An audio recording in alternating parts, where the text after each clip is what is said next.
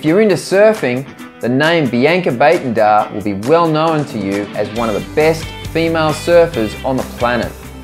In a sport where the Women's World Championship is dominated by competitors from Australia and the USA, Bianca comes from a small town on the southern tip of South Africa called Victoria Bay. Bianca started surfing with her father and her brothers when she was just 7 years old. What started out as a hobby quickly developed into a passion for Bianca. When she finished school, she had a tough decision to make.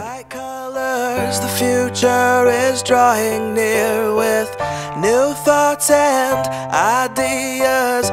My dreams, they are starting. Would she go to university and study to secure her future? Or would she risk it all to follow her passion for surfing? After choosing to follow her passion, she then went on to win her first major competition, and the rest is history. Listen to Bianca share with us the steps that she took to follow her passion and how her faith has helped propel her to success in the Women's World Surfing Championship, as she encourages you to pursue your dreams and make them become reality.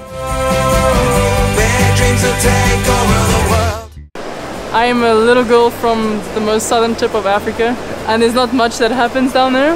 If I can do it, you can too.